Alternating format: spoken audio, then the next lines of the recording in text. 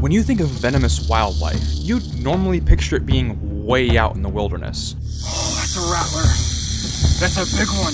But what if I told you that in the city of Miami, there are rumors of a highly venomous monster centipede lurking beneath our feet? Miami. You probably know America's second richest city for its vibrant nightlife, but I'm not here for that kind of party. I'm Spencer Hoffman, and I've always been fascinated by the strangest creatures on the planet. That's why it's become my mission to uncover the secrets of the natural world. And let me tell you, Miami is hiding one very special secret. In the tropical hammocks along the coast, there are whispers of a giant centipede that occasionally frightens joggers and turns up in people's bathrooms. I'm joined today by my good friend Emilio Pazmino, a fellow wildlife educator and a South Florida resident who knows this area a lot better than I do. If we're going to track down one of these elusive and potentially dangerous arthropods, I'm gonna need all the help I can get. Heard Emilio yelling. He's got something. Yo!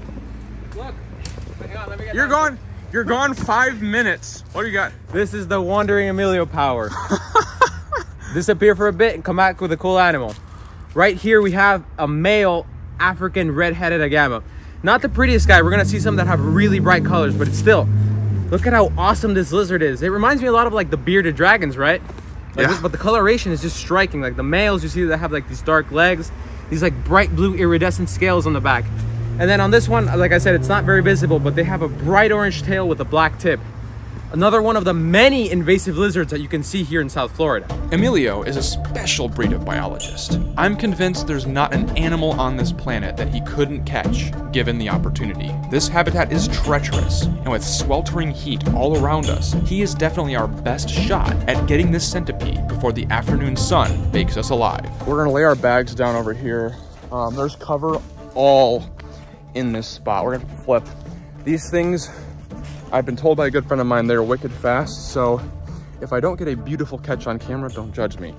I'm gonna set a wide angle lens and film this whole spot, and hopefully we get one. All right, one for you. Thank you, sir. One for me. Of course, it's a yogurt container because people in the comments love that I use creative things to catch stuff. This actually worked really well. Emilio wandered a bit out of view, and it wasn't long before he found something. Yes. Oh man. Now, as far as centipede goes, he's very chill today. Like, we were told that possibly this animal was going to be very erratic, hard to handle, and unpredictable, but so far he hasn't shown me anything that I haven't seen in other scolopendra species. He's actually not too bad. No. I have really bad luck with scolopendra. They always bite me, and that's a big enough centipede. Yeah, I definitely don't want to take a bite from him, but it doesn't seem like it'll happen right now. We thought we had it. We set it down under one of our containers briefly to try and calm it down for a thumbnail shot, but it disappeared, burrowed straight down into the substrate. We went from having our quarry to empty-handed in seconds. And with hundreds of rocks and logs to flip along this trail and the sun rising higher in the sky, we realized that Florida was not gonna let us have this creature so easily. Whew, it is hot in here. This hammock habitat is steamy. It's a lot of work because it's hard to tell, aside from the logs, it's hard to tell what cover is flippable. So we're seeing a lot of weird little invertebrates and lizards, but so far the centipedes are proving it'll be a bit tough. But my buddy Jack told me they would be tough, so we came prepared. We figured we'd be here the whole day, so it's just hotter than I expected it to be. We continued scouting the terrain, scanning every nook and cranny. This area is full of life, but we're after the apex predator of the hammock's subterranean world. They could be very few and very far between. I did, however, find something else. A distant cousin of our target centipede. Oh, millipede. How about that? Look at this little guy. Oh, he's cool looking. That is probably the coolest looking millipede I have ever seen. Now you'll notice, I said millipede. We're looking for a centipede, and you might be asking, Spencer, are they related? They absolutely are. Now, they don't look too much alike, except for the fact that they both have way too many legs. But They fill completely different ecological niches. The centipede is a predator, squeezing into tight cracks, looking for all kinds of little small animals. But this one is a scavenger, eating all kinds of little decaying material, plants, stuff like that on the forest floor. And as a result, you can see they're really slow moving, very chill, honestly, not even scary little animals. They are sort of dumpy, hard-bodied, and you'd be hard-pressed to get one of these to bite you. I don't even know if they're capable of biting. Some are poisonous and they'll spray you with some nasty spray, but these guys, this guy doesn't seem to be doing that. Not what we're looking for, but we're gonna keep on flipping these logs for a centipede. Like centipedes, this millipede is a myriapod. And since they lack waxy cuticles on their exoskeletons like insects have, they need to stay in the moist, cool cover of the rocks and logs to survive, especially in this blistering environment. You may be wondering why we're even bothering to be out here searching for such a creepy looking creature in such challenging conditions. These centipedes are not just fearsome monsters, but they're extremely special creatures. Believe it or not, there are some animals that creep me out too, and coming face to face with 2 other species of North American giant centipedes has helped me to improve as a biologist. But after an unfortunate bite incident with a giant centipede back in Texas, I need to get my hands on a new species to get my nerves back, and I couldn't think of a better species to do it with. This is a much rarer one, found only in the southernmost tip of Florida, and a true gem of the natural world. It's a long trip for me to get to South Florida from my home in North Carolina, so this is pretty much the only opportunity I have to see one of these titans in the wild, and the hotter it gets, the more likely these centipedes burrow further underground. Wouldn't you have it though, it's not just the centipedes that are taking shelter from the heat under these logs. Oh, there it is. It's on right where my boot is. Neat looking. Hey, buddy. Nice. They feel so strange. They're so... Oh, it's like gripping. Yeah. I don't want to actually hurt them. No, buddy, you're okay. Grab him with the other hand too. Oh, look at you, buddy. He squeaks. He's squeaking, yeah. Wow. Have a look at this little guy. It's a tiny little gecko. As we saw with the agama and all the anoles we're seeing around here, this is yet another invasive species of lizard. Now, we only have 1 native species of gecko here in Florida, and it's pretty hard to find. So if you're in South Florida and you see a gecko, it's very, very likely not gonna be the native species. It's another invasive. Yep. These guys, invasive or not, are absolutely beautiful and kind of adorable. Look at that beautiful, incredible patterning on the back. Even though they're not native, in this environment, they would have incredible camouflage, and they feel so strange. I mean, you've caught geckos before, so you're used to it. North Carolina, we have no native geckos, and there's only like reports of like some introduced species, so I don't see geckos very often. And it's such a silky, bizarre texture, unlike any other reptile I've worked with. Yeah, because they actually have very soft skin. It's not scaly like most other lizards. And also, Spencer, you noticed this when you first grabbed it, their toe pads are very sticky because they use it to grip onto objects. So it felt almost like he was stuck to the log when you try to pull him off. Yep, such an unusual thing, and you can feel how delicate they are.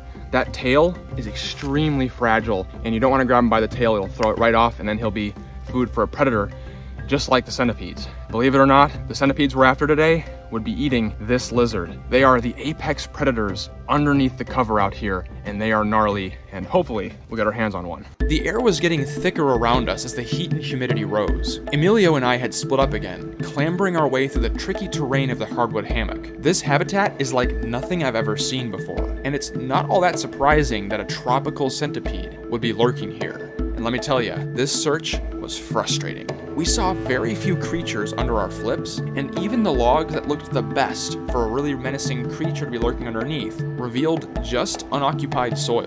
Was that first centipede the only glimpse of Scolopendra alternans that we were going to see? It wasn't looking good. It's like a perfect log. It does.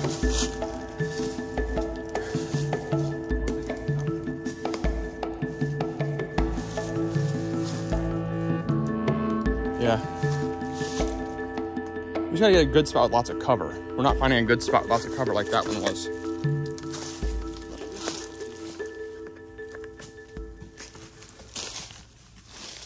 Oh, big fucking one. Holy. Nice. Here, give me a stick. Yeah, chase him out. Yeah. Okay. He's not digging yet. Yeah. You got him. Wait. He's digging. Ah, you got it, son? Okay, yeah. Scoop him. Okay, I'll scoop him. 1, 2, no.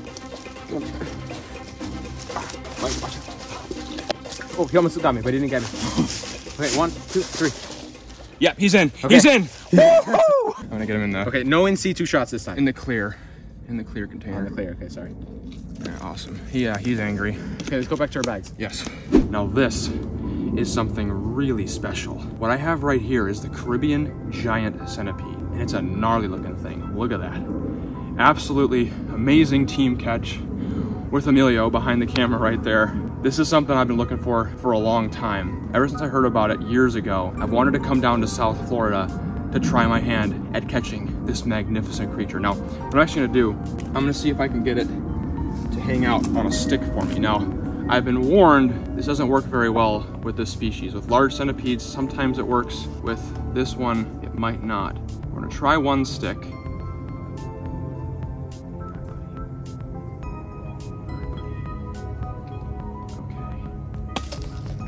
Look at the way this thing moves.